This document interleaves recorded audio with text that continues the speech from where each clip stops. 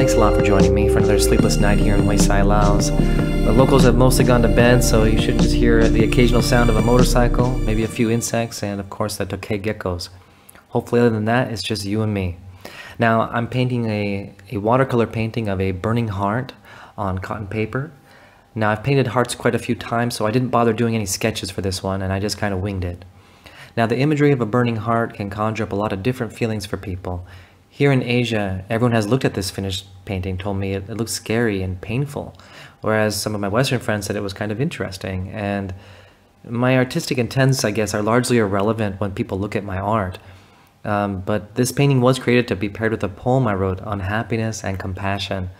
But I am open to all interpretations from those who view my art, so feel free to tell me in the comments what you feel when you saw it being painted and how you felt when it was completed. I'd love to hear your thoughts. A couple years ago, I had prepared to go on a pilgrimage in Japan. It was called the Shikaku Hachijuhachi. However, a few days before I was planning to set out, a tsunami decided to bear down on Japan and open up rainy season with this whole lot of fanfare. So I had the idea, do I really want to be rained on for the next 3 months as I complete this pilgrimage, or should I wait? And, I don't really have any connection with that pilgrimage other than I thought it would be really nice to walk through the Japanese countryside, take in all the beautiful mountains, and visit the historical temples. And so I just decided, I think I'm going to wait, and I'll just have to put that beautiful experience on hold, because it's like a 40,000 kilometer walk, and I just didn't like the idea of doing that and being rained on the whole time. Well, time went by as it does, and I found myself having this really strange experience. I was staying at my sister's house. I was on some medication at the time for my nerve pain. What I didn't know is that medication can actually cause what's called closed eye hallucinations. And I had been using that medicine for about a year, and I had no ill effects, so it kind of took me by surprise. But I sat one day meditating after my physical therapy and yoga session, and I had this strange vision. It felt clear as day, like I was watching a movie. I stood there in a kind of rapture, just watching it unfold. Now, my mental state that day was one of kind of self-hate, regret, guilt, failure, you name it. I was just beating myself up that day, and it was the reason I chose to meditate, to try to just calm down, chill out, find my center, if you will. So as I closed my eyes, about 20 seconds in, and my eyes started flickering kind of rapidly, I could actually feel it.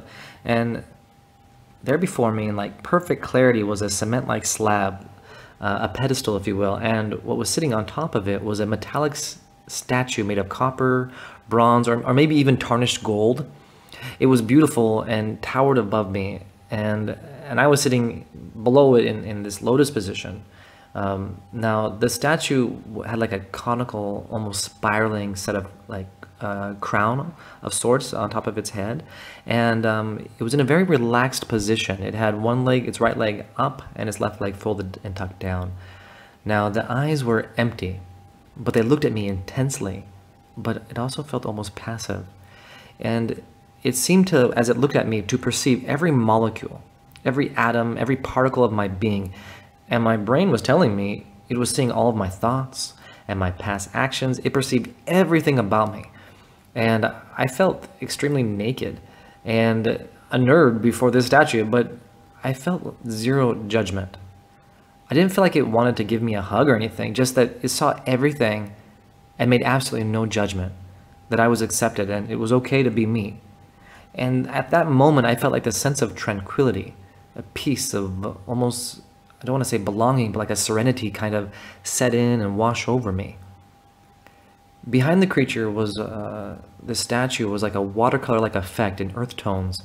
I say earth tones, but I am colorblind, so it could have been greens. I don't know. It had this lighter border, and then a darker square, and then an even lighter inner square. But the edges were very poorly defined, and they kind of blurred in kind of like a watercolor motion. It wasn't static. But that was the backdrop behind it. But I kept focusing on that face. Now, as I continued to stare out of curiosity, just watching it, as I did, its face split into three faces, still connected, and one looking at me, and the two others looked at an angle to the right and to the left. Now, in this strange vision, I understood it was looking at others also, not just myself. And then a multitude of arms unfurled behind it like a peacock, just thousands of arms reaching in all directions, but not at me, just resting behind the statue itself. Then the statue's face, arms, they all began to like replicate to the right and to the left and upwards as well. And now, as it did this, it felt kind of amazing. It felt like it was trying to help everyone.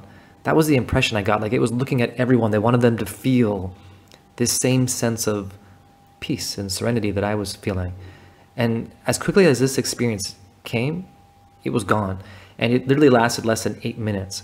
And I know that because I had a timer going at the time. I like to time my meditation sessions when I do them, so I don't have to think about the time. And so yeah, after that happened, you know, I just felt kind of amazed and curious. It was very an awe-inspiring moment. And I kept asking myself, what was this strange experience? And why had my brain conjured up this strange vision?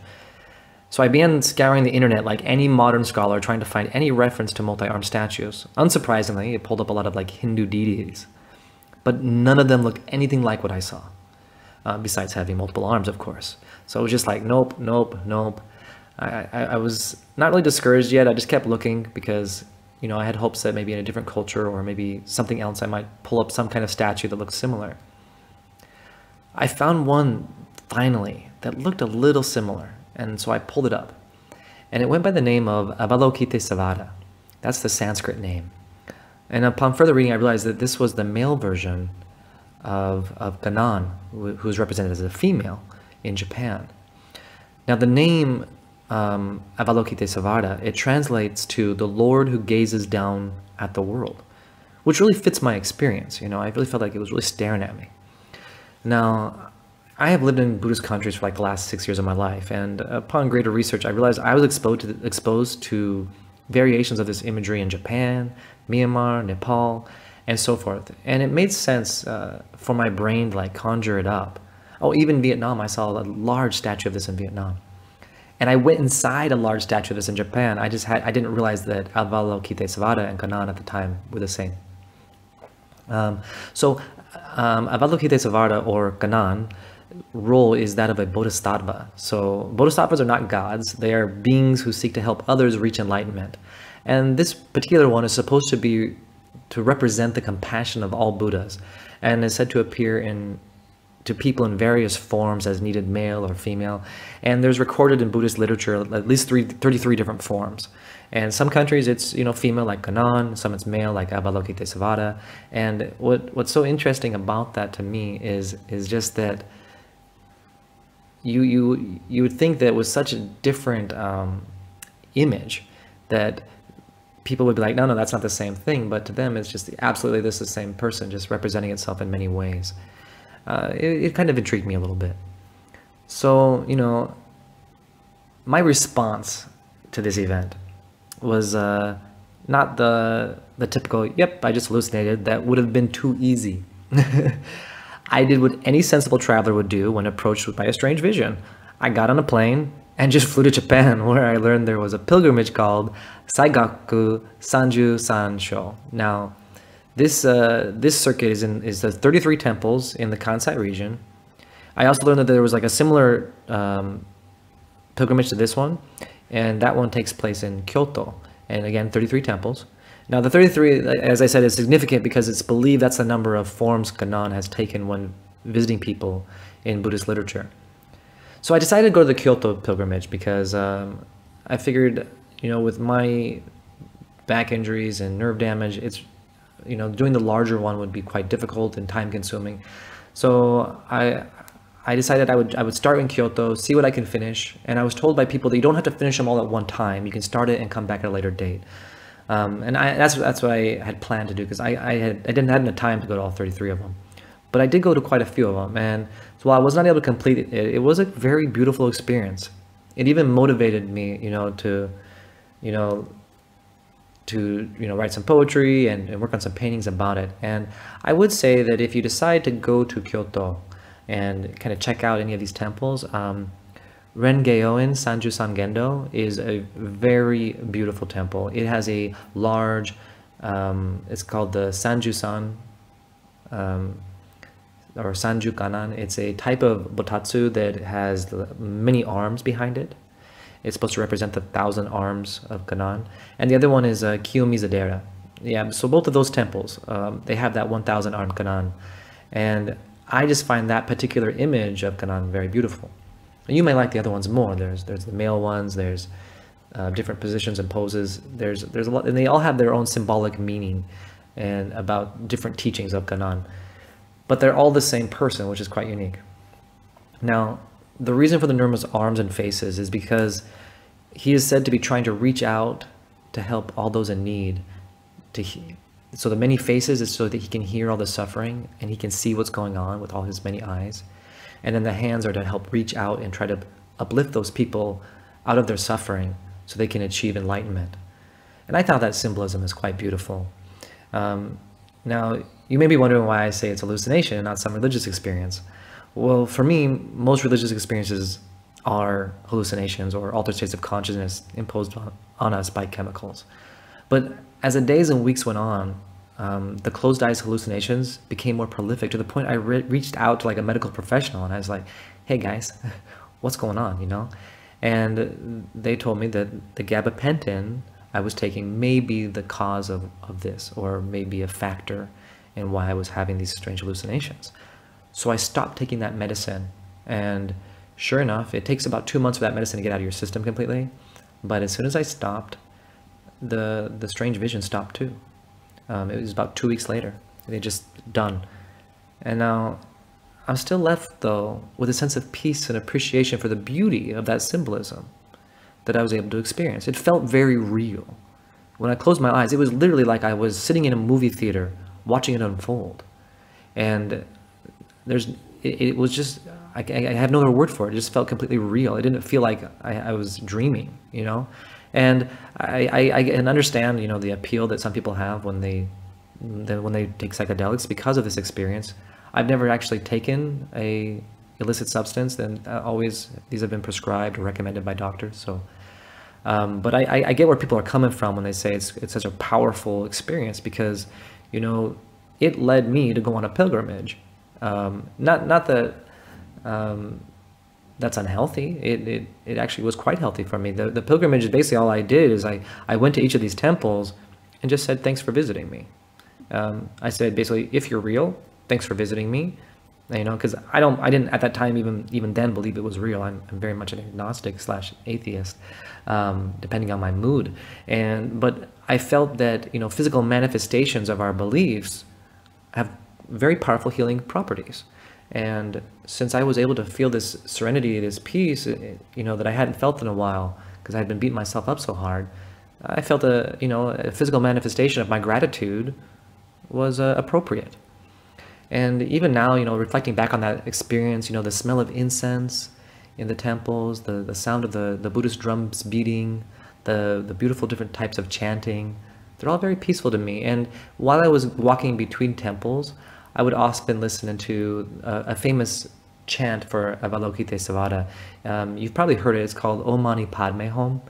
This particular chant is for Kannon. It's very popular in the West when it comes to Buddhist chants, but it's extremely popular in the East because it's believed to be to provide the most merit, if you will, to help people reach enlightenment. Now, I grew up culturally Christian, but, you know, I've lived over here for some time, so Buddhist culture is also part of me now. And so I'm kind of mixed in that regard when it comes to that backdrop of a cultural backdrop of my personality.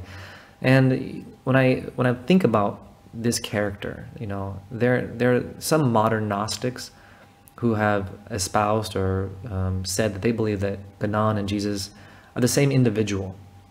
And for me, I get where they're coming from, because I feel they are both cut from the same archetype of compassion. You know, this same idea, the need for a human to have an external force that says, I forgive you, even if you can't, or you're okay as you are, you know, now let's move past this. Because we all make these mistakes and sometimes we get hung up on them. forgiving ourselves is a lot harder than forgiving other people. And sometimes it takes that archetype of compassion, this idea that you're still a good person, or you're still okay. You know, not necessarily good or bad, just you're there. It's okay to be you, you know, like that, giving you permission. And so if any of you sincerely believe in like Jesus or Kannon, I mean no disrespect. So pay no mind to this wandering agnostic slash atheist over here. But I do believe in their teachings on being kind and compassionate to everyone. And how we convey the idea to me is not as important as the result of being kind and compassionate. So I just wanted to share this kind of, I guess you could say, a religious experience or spiritual experience, all brought on by modern pharmaceuticals. But it is still what it is. It still was a nice transformative experience for me to remind myself to relax and feel that peace again, and be compassionate to myself, not just other people. And I just wanted to share that with you. So I hope you enjoyed this story. I hope you've enjoyed this speed painting. I just want to say thank you for joining me. And I hope that if you do like this kind of content, you will please don't forget to share it, subscribe to it, and give it a little like. And please visit my Facebook page. It's you can find me on Facebook if you just type in @Colorblind Creation. That should pull it up. It's called Adam's Colorblind Creation. Now, if you're interested in any of my prints or commissions, reaching me there is your best bet to get a hold of me. And I just want to say thanks again, guys. So take care. This is Colorblind Creation.